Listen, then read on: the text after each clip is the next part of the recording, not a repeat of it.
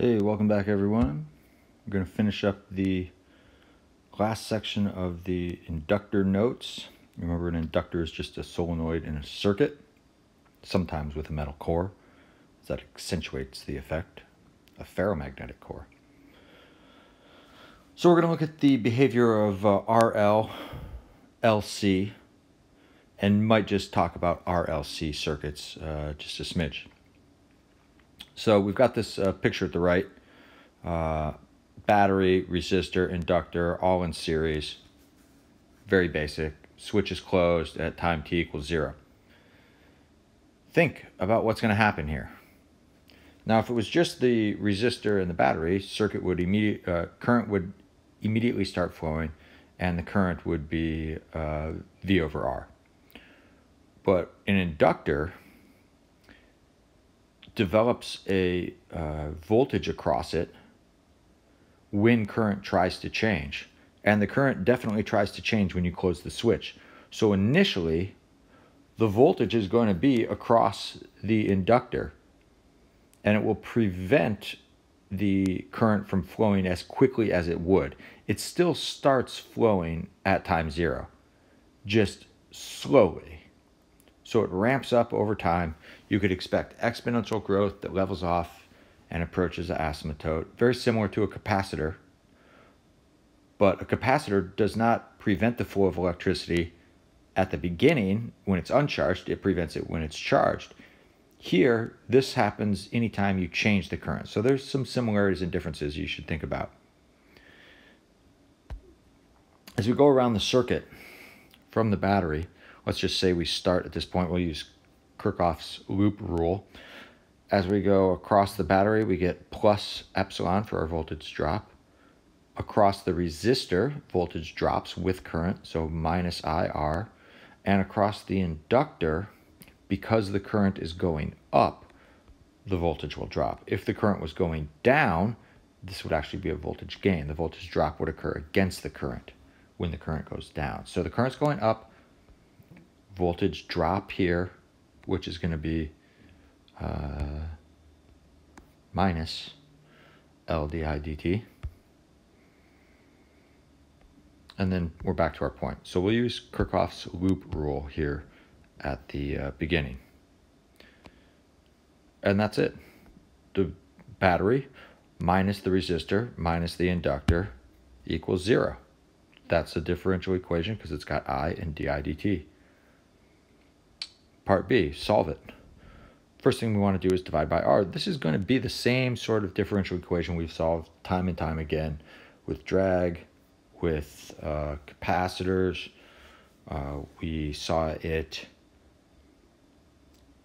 earlier in the induction section with the bars sliding down in the presence of gravity. We've got it again here. You want to get I by itself, positive, and then separate variables. So I divided by negative R. That got I by itself and positive. Now I separate my variables. This stuff gets divided down here. I just switch the order, so I is first. And then here I multiplied by dt and negative R over L. That is what we need to integrate right there, from 0 current to some later current I. And on this side, we would go from 0 to some later time, t.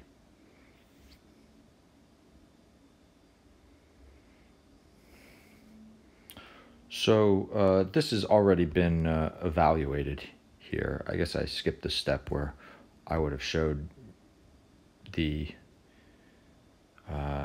integral after integration before evaluation. You should really show that step. So if you got room in your paper, squeeze that step in here, although this one is a little bit long, so it might be tight. Just be space conscious. This goes into that familiar fraction. Put each side as a power on E and then solve. You can factor this out. V over R, that's the current that would be flowing if there was no inductor there. And that happens after the switch has been closed for a long time. initially at time 0, e to the 0 power, 1 minus 1, you have no current. And this is what it looks like. Exponentially approaching this asymptote of epsilon over r. Once we have that current as a function of time, getting the voltage on the resistor is going to be easy because V equals IR. And the voltage on the inductor should be pretty easy too because V equals L di dt. And we have I, so all we would need to do is take a derivative. So in part C, V equals IR. When you multiply by R, it canceled out the R that's on the bottom, and you get something similar. The voltage across the resistor starts at 0, which means all the voltage is across the inductor at the beginning, only for a split second. And then this voltage starts to decay, this one grows, and at the end, all the voltage of the battery is across the resistor. Opposite of a capacitor. A capacitor would start with no voltage across it and would end with all the voltage across it in an RC circuit. Here, the inductor starts with all the voltage and ends with none. Capacitor starts with none and ends with all. That's when the switch is closed and current begins to flow. In part D, the voltage across the inductor, L di dt in magnitude. When you take the derivative here, this first term gives you a 0. The negative out there, those two negatives will cancel, and we end up with positive epsilon e to the negative RT over L. You could have a negative 2 there. If the negative's not important here. We're just talking about magnitudes. So it starts with all the voltage and then goes to none, just like we had discussed a second ago. And then E. Describe the circuit after it reaches a steady state with constant current. So you can write this in somewhere down here. I'll just speak about it for a moment and you can summarize. When we have a constant current, di dt is 0. So there's no voltage across the inductor, and it acts like a simple battery resistor circuit. The current would be V over R. The voltage across the battery is the same as the voltage across the resistor. And it acts like the solenoid is not even there. Although the solenoid is storing energy, but that's not affecting the behavior of the circuit. But it is storing energy, which is a difference between an RL circuit at steady state versus just a battery and a resistor at steady state. All right, the next problem. Describe the behavior of the circuit at the right during the following periods, from when the switch is closed until a steady state is reached, during the period of steady state, and from when the switch is opened after a period of steady state until the current stops.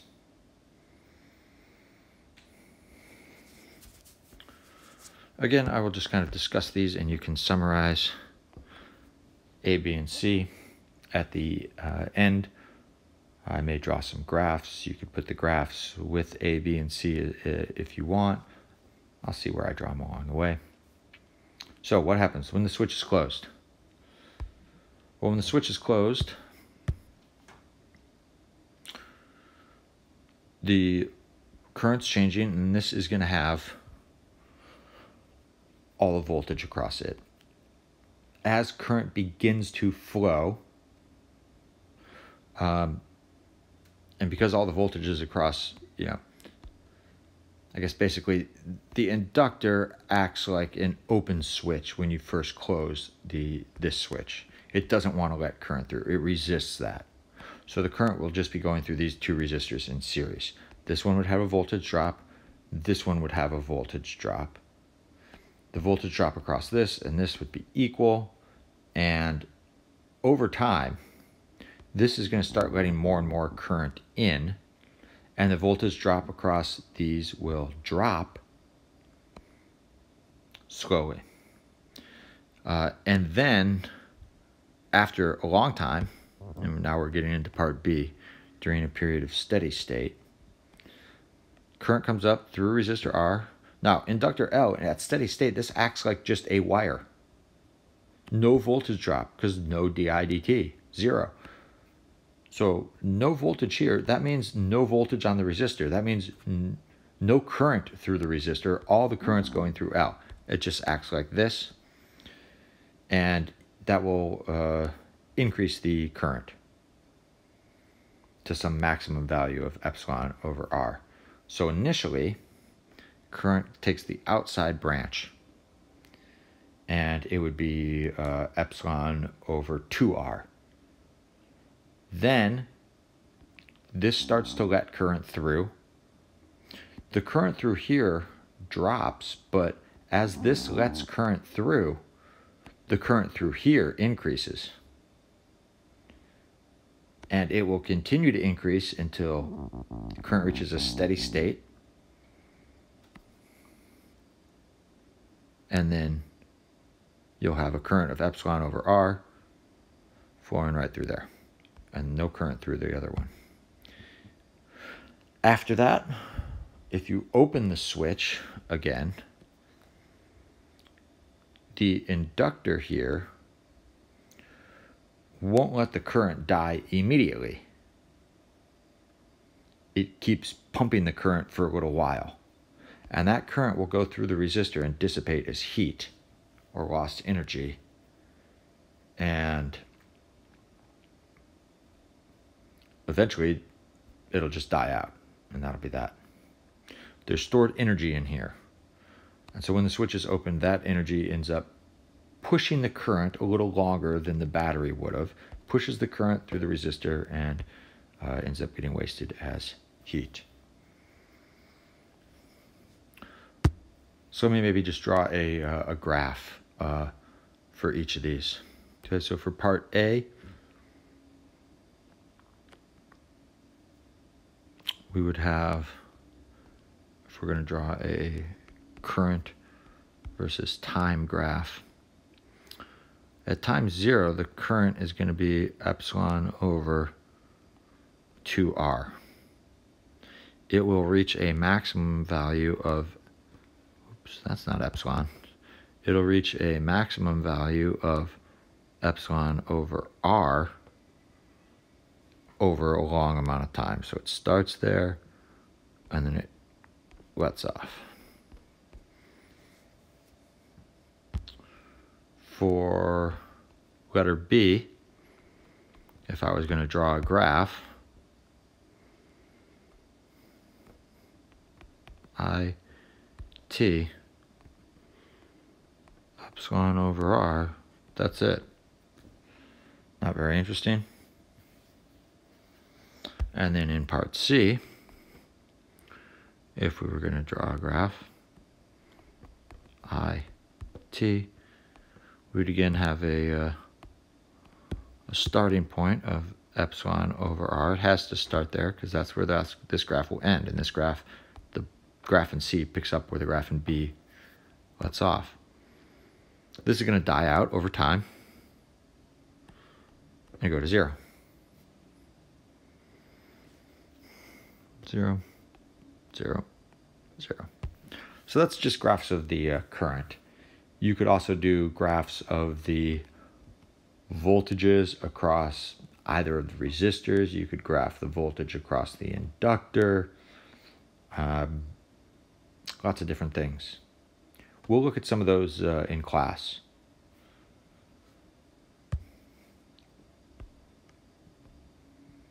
And then our last problem here, an LC circuit. So we've got a capacitor and an inductor and a switch. The capacitor starts fully charged to its initial voltage, and then we close the switch. What happens? Well, the inductor will resist changes in current, and an inductor can also store energy. So when the switch is closed, the charge begins to flow off the capacitor, and it flows through the inductor. As it flows through the inductor, one slows it down so it doesn't happen as fast as it would through, as say, like a capacitor through a resistor. The inductor is going to slow it down, and the inductor stores the energy. It doesn't dissipate the energy as heat. So the energy gets transferred from the capacitor to the inductor. But when the current reaches zero, which means the capacitor is fully discharged, the inductor has energy stored up in it, and it's going to release that energy in the form of an induced current. And then when that goes back to the capacitor, it cycles back and forth and back and forth. I shouldn't say when the current in the inductor reaches zero, but when the current in the inductor becomes steady, right? The capacitor starts to discharge. There's an increase in current to begin with. At some point, that current is going to level off and become steady. And then at that point, the inductor has the energy. And as the current starts to decrease, the inductor starts pumping current again. And it cycles back and forth like that. So, write a differential equation that relates the charge and the time in terms of L and C. So, capacitor starts with plus and minus charges on it. Those plus charges flow around this way. So we have a voltage drop across the inductor because the current is in this direction and it is increasing. So voltage drop here, and the capacitor has a voltage gain here. This is just saying that the voltage across the capacitor is the same as the voltage across the inductor, which has to be because they are directly connected. So in part A, we have C is Q over V, and the voltage for the inductor is negative L di dt. Di dt is the derivative of current, but current is dq dt. So this is actually the second derivative of current of charge over time. And when you combine this equation with CV equals Q, you get this negative CL T squared Q dt equals Q. And that is a function of time. Q is a function of time, and it's a second order differential equation. We haven't seen this before. We would have seen it if we had got all the way through oscillations. But that being said, when you think about this, it's not a hard one to solve. What function, because that's what we need to find, a function for Q. What kind of function would represent something where you take the second derivative of that function and you get negative of the function itself? That's what this all here is saying. I could move this negative CL to the other side, and it would say the second derivative of a function is equal to negative the function itself. So what function represents that? Well, it could be a sine function. Now with a sine function, if you're going to use this to represent the charge here, we have some starting charge, Q0, and inside here we would have some constant and time. The other thing that could work would be a cosine function, again with an omega t inside. We're going to use the cosine version of this because when t is 0, the capacitor is charged, and when you put 0 into cosine, you get a charge on the capacitor, a charge of Q0, the initial amount. So this is the differential equation that we have here. And let me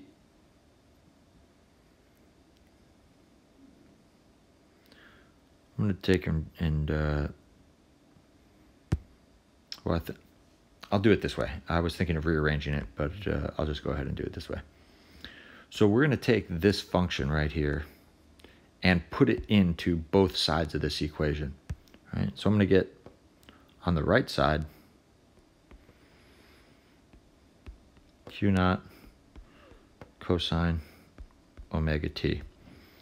On the left side, I need to take the second derivative of Q naught cosine omega t. I still have the negative CL out front. The second derivative of cosine is a negative cosine. I have the Q naught, and I'm going to get an omega squared, because each time you take a derivative, you also take the derivative of the stuff on the inside, and that's going to give you an omega, and then another omega, and then we have cosine omega t. Now, if you look at what happens out front here, those negatives cancel off. And what else is the same between the left and the right? Well, Q naught's the same. Cosine of omega t is the same. And what are we really left with here? On the left side, I have a negative CL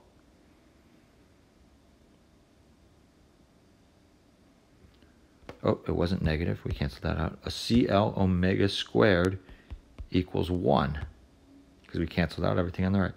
That tells us that omega equals 1 over the square root of CL. It's called the angular frequency. It's not the same as angular velocity. And it would relate to the period, how frequently things cycle back and forth. All right, 2 pi over omega gives you the period for this sine or cosine function. All right, so it's a sine and cosine, right? So how do we interpret the sine and cosine here? Well, all the charge starts here, and then the charge flows over here, and then it flows back over here, and then back over there, and then back over there, and then back over there, and then back and forth.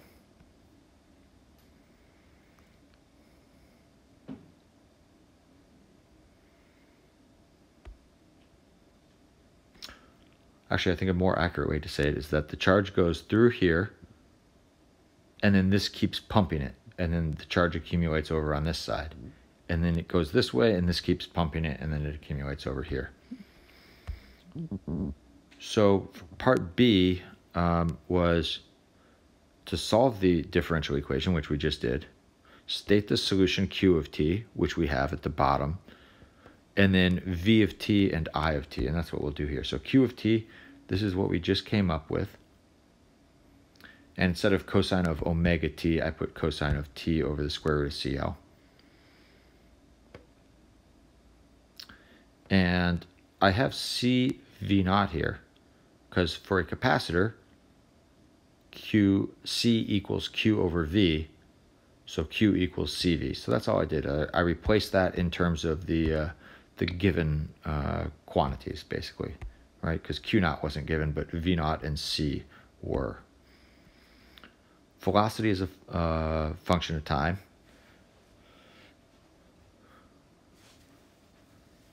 You take Q and divide by C to get V. So the C cancels, and we have another cosine. And then for current as a function of time, dq dt, the derivative of cosine is negative sine, and you end up multiplying by 1 over the square root of CL.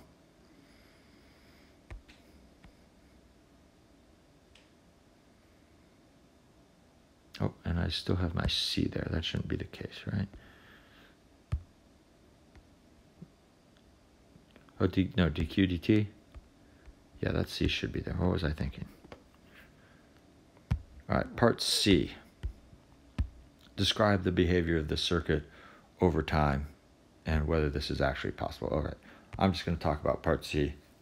You can write about it. So the cosine function alternates. It swings between 1 and -1, right? So if you think of this as the charge on the capacitor as a function of time, if this is plus Q naught to start with, and it swings over a function of time, it's going to go from plus Q, and then later on this side's going to become minus Q, and then later on this side's going to become plus Q. So the charge flows off the capacitor through the inductor. The inductor keeps pushing it beyond what it would normally want to, and then the plus charge congregates over here, at which point it begins to flow backwards, and the inductor pushes it and it congregates over here, and it just cycles back and forth and back and forth. And the energy also cycles back and forth. Sometimes all the energy is on the capacitor, sometimes the energy is in the inductor.